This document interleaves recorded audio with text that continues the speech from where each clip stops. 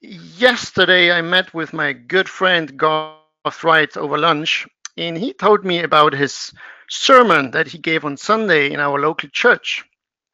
Uh, Now, I've heard quite a few of them by now, and they always have one thing in common. They are laser sharp, cut to the core, even radical, and there is surely no sugarcoating in any of his messages. And I really admire that. And when people leave church and go home, they have quite a few things to think about, including me. And some people change their lives as a result of one radical sermon. Now, my message today won't be as radical, but I'm not going to sugarcoat things either. And all of us really have a choice. We can, well, listen to it and forget it the moment it's over, or we can just take some nuggets out of it and hold on to them and maybe even change some things that we are doing every day for NHT Global. All right, all the Irish are settled down, I would think, so we can start. It's not going to go too long anyway, so please stop just reading all your emails right now and just listen in. Now, in the light of the upcoming roadshow with Joe Garcia in Europe, I just want to talk really about one topic. Why are events so important, and how do I really promote them in the best possible way? Now, let's start with a fact. Building for events, that means promoting them, belongs really to the number one priority of any network marketer. Or if we look at it from a different angle, it's a clear truth. In network marketing, the person who attends most events with guests wins the big prize. Now, why is that? Events just simply drive the business forward, and that really means your business. And when you drive more people to events, your group will go faster, stronger, create momentum, and maintain momentum, which is really the key to long-term success. And when that happens, you make more money. Events are also kind of almost magical. They create a sense of reality that simply no other medium is able to deliver. And sometimes, of course, the event just helps you personally. Sometimes you just need to get away from the day-to-day work and remind yourself of your own goals. There at those events, you have the chance to refocus on your dreams and recommit to them, actually. Now, when I started some 13 years ago with this very company, NHT Global, which is also, as most of you know, my first company in the industry ever, I didn't know any of that. But fortunately, very, very fortunately, I had a really good sponsor called Garth Wright, who simply helped me tremendously. And one day when I was really feeling down and depressed because my group was just not growing as I wanted to, he told me the following. He said, Thomas, there's going to be a big corporate event in Dallas, Texas, and you have got to go. Now, you should have seen my face in that moment. It was just, pure shock of just the thought that I should fly to America from Europe to some sort of gathering with lots of people, which I didn't even know. And I couldn't even believe he had suggested that. So very confidently, I looked at him and said, no way, I'm just not going. And on top, even if I would consider it, it would cost me at least $1,000, the ticket, the hotel, the food. So I'm just not going, period. And I thought that was a strong statement I gave, a clear message to my sponsor. And I could really not imagine at that moment how this would benefit my business in any way, shape, or form. But in contrast to me, fortunately, my sponsor was a wise man, and he gave it a thought and then said to me simply, Thomas, it will cost you probably more than $1,000. But if you don't go, it will cost you eventually hundreds of thousands of dollars of lost money, lost commissions that you will not get because you have not yet understood what this business is all about, and you will fail. You have to go and find out. And sometimes I'm sure you have that feeling, but suddenly I had this very strange feeling where I kind of knew he was right, but I still refused to confront the thought of it. But sometimes even I make wise decisions, so I reluctantly agreed that I would go, and I did. And of course it was just so true. Being there, seeing the magic happening, changed my whole perception on the business, my view on that opportunity. The incredible trainings I received, they all brought me to my knees. Really, I connected with people that later on helped me further develop my groups, and I met among other people Joe Garcia. And I remember to this very day his talk he gave about. Well, it was a great talk, and that would later become the foundation, really, of my personal development story, journey, actually. And today I really know that I truly would have missed out, and not on hundreds of thousands of dollars, but on millions of dollars over the period of my time with NHT. Now that's a lot of money to miss out. So don't make that mistake.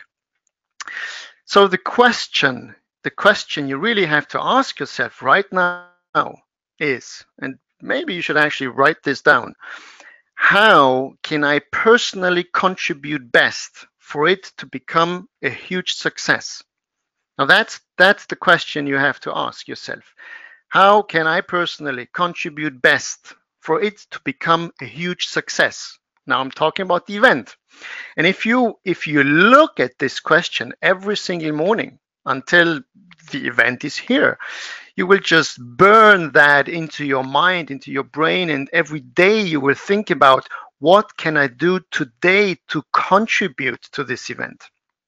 And I've really seen it over and over again. Those of us who understand that concept make it in this business, and those who don't, well, they don't. It's that simple. There's just no success in network marketing without using the leverage of events. So let's just quickly analyze events for a second. How do they work? Now take any event, and there are typically three phases. The first phase is the phase before the event. The second phase is the event itself. And the third phase is the phase, well, after the event. Now, if you had to prioritize, what would you think is the most important, the second most important, and the least important of those three phases?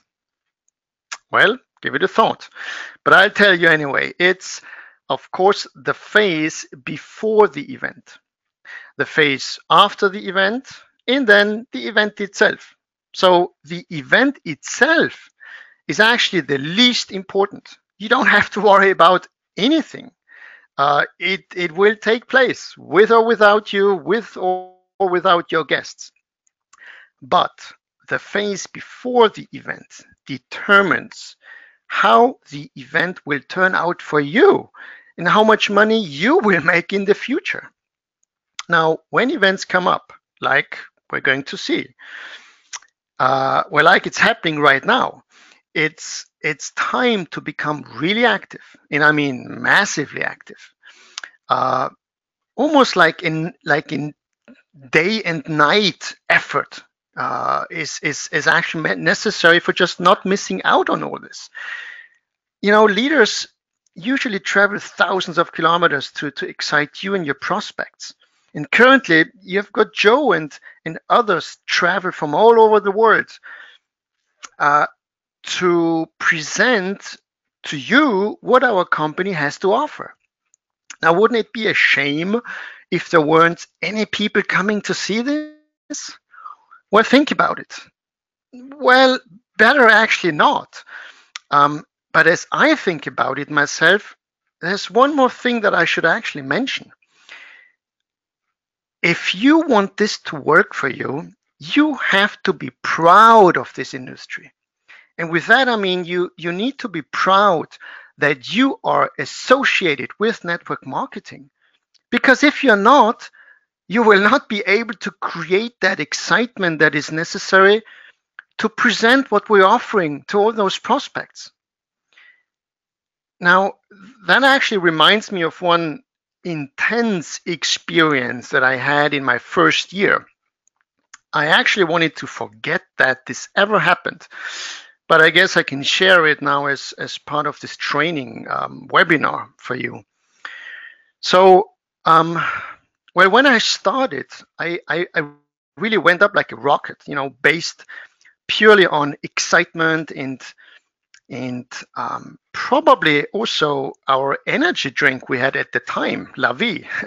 Actually, a shame that this product is gone in Europe. Anyway, uh, I was booming in those first few months, and I think the reason was most likely my ignorance and lack of knowledge what I got when I got involved in. Remember, I said that before. NHT was my first and only company in the industry ever. And then I started to listen to all those people around me who themselves had no idea about this industry, but they thought they can at least lecture me and tell me their super negative view and why I shouldn't be doing this. And that's when I crashed, because I realized what I got involved in based on all those negative people around me. Our whole industry is being criticized by people who don't have a clue and never had any success on their own, but they dare voice their opinion about something they don't understand at all. Boy, that kind of gets me going now. Well, let's take an example. Well, let's look at, for example, a used car dealership. Have you ever bought a used car before? Well, haven't you heard that used cars are actually all crashed and then glued back together and sold as fantastic value cars? Or that their speedometer or tachometer or whatever you call that has been modified and turned back by some 50,000 kilometers so that they look in better shape? Well, yes, there are some black sheep out there, but that doesn't mean that all used car dealers are crooks and criminals. Now, one of the reasons why all those black sheep misuse our industry is because there is so much easy money to be made. But that doesn't mean the industry as a whole is bad. And we distributors need to understand that and be ready to fight for it. And let's look at corporate America for a second. I mean, the CEO of a big company is the best paid person in the company, regardless of his performance, just because he's CEO.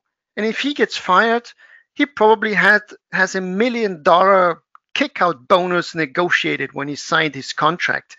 And now he walks out a rich man. Now that, ladies and gentlemen, is the true pyramid system where the top leaders get the most and those who probably work the most but are on the opposite end of that system get the least. Now, that does not seem to be a fair system. Okay, well, I just got carried away, but I started by telling you about my intense experience that I wanted to forget. So back to that story. One day in my first year, I wanted to present the business to a good friend of mine from work, from my former work, and we met for coffee. And in the first 30 minutes or so, I tried to tell him everything about this opportunity. But I didn't want to tell him that this is actually network marketing. So I was going around in circles, telling him this and that, anything and nothing at all. And then at one point, he just suddenly said, Thomas, what are you trying to tell me? I don't understand anything that you are talking about. And that's when I realized that something had to change. I either had to quit on the spot or just embrace that whole network marketing ideology and become proud of it. There was just no other way. And that's what I did. All right, so back to events. Remember, they are so important because they also add fuel to your own vision and commitment. I mean, live events build those relationships as you meet people face to face. You know, the personal handshake, looking into the eyes of your prospect cannot be replaced by anything. Events belong to this industry, like water to fish. So your main job really in this business is to become an excellent promoter of events. But if promoting events doesn't work for you yet, there are usually two common reasons. Now, firstly, you still don't understand why events are so important, and therefore you don't promote properly, or you're just plain lazy. Or secondly, your approach is just not attractive for your prospects. Now, if either of those 2 points or 2 issues apply to you, the upcoming event with Joe won't change anything in your business. And that can be and will be really frustrating. And worst of all, this will duplicate as anything else does in this business. If you don't promote well, your people won't do it either. So when it comes to that, phase before the event, which we're in right now, everyone has to be out in the field.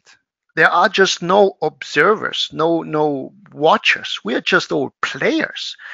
You are really one team playing together. And if you don't want to contribute to the overall success, maybe it's best to leave the stadium altogether, because you really need to understand.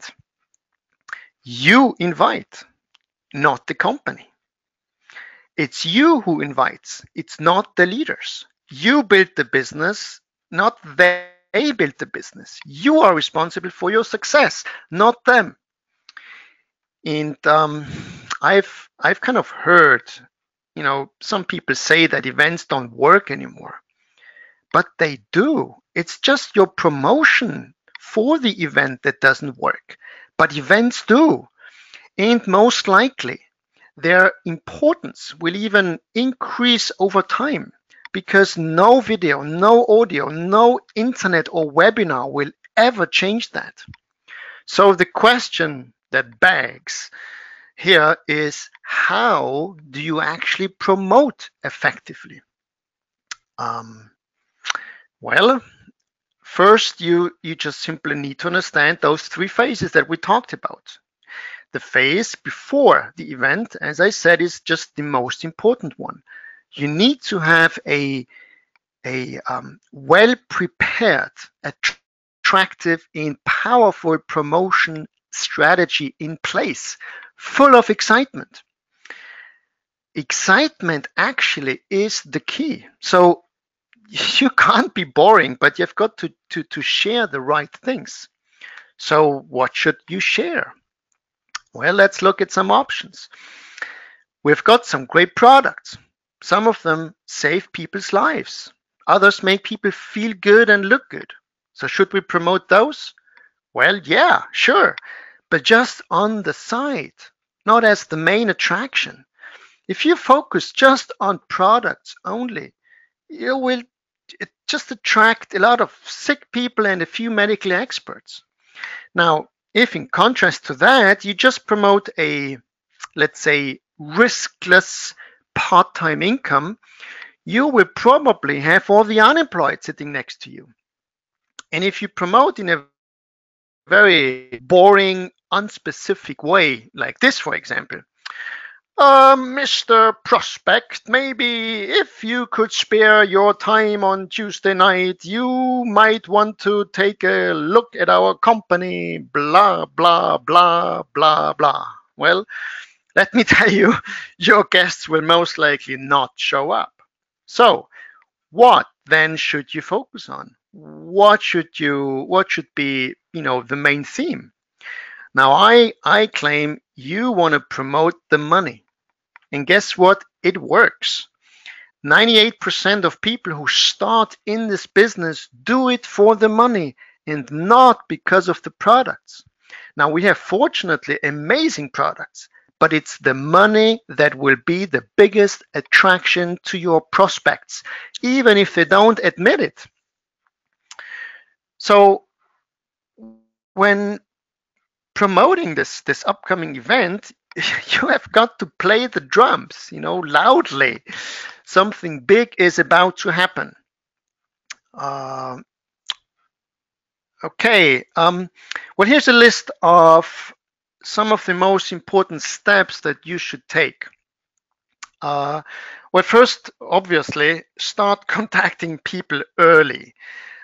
Probably, I don't know, 10 days before the event is the latest. You should talk to your contacts. Create also, a written name list of the people you want to invite so that you actually don't miss anyone. I mean, treat this professionally because it is a professional business. And that's a big one now. Invite only in person or by phone. Emailing, putting out Facebook posts or posting flyers on street lamps will not work. Period. It won't. The only thing that works if you have got a great story and you talk to your prospects in person or by phone with excitement. That's when they will respond. They will not respond to anything else.